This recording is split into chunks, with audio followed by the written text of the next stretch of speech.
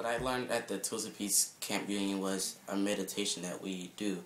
It's called Relax, Ground, and Clear.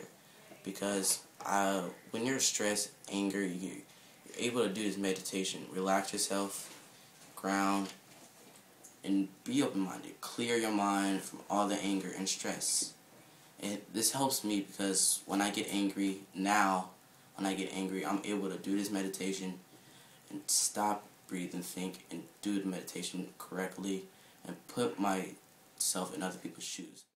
The most important thing that I remembered was the careful consideration of your consequences, because whenever I do anything, I always remember that there's a consequence and something's going to happen in the end, and I can change that if it's going to be bad, and I can make it happen if it's going to be good. So that's probably the most important thing that I remembered and that I'll use the most. The most helpful for me was the meditating, because it gave me a lot of energy, which is really weird because I thought that it would take energy away and make you tired. The Tools of Peace Teen Camp Reunion was good because I'm a person who has a lot of anger management problems, and when I get really angry, I tend to break things or beat people up.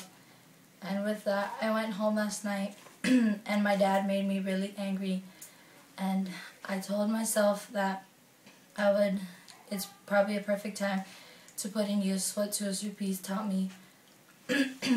And when he made me mad, I didn't react, and my dad was wondering why my attitude changed in a good way though. Usually I would give him attitude.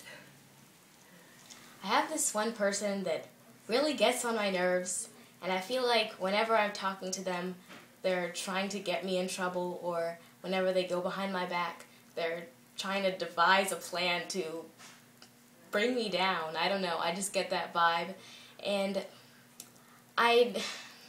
before I just feel angry towards them, and I roll my eyes and I don't pay them any mind.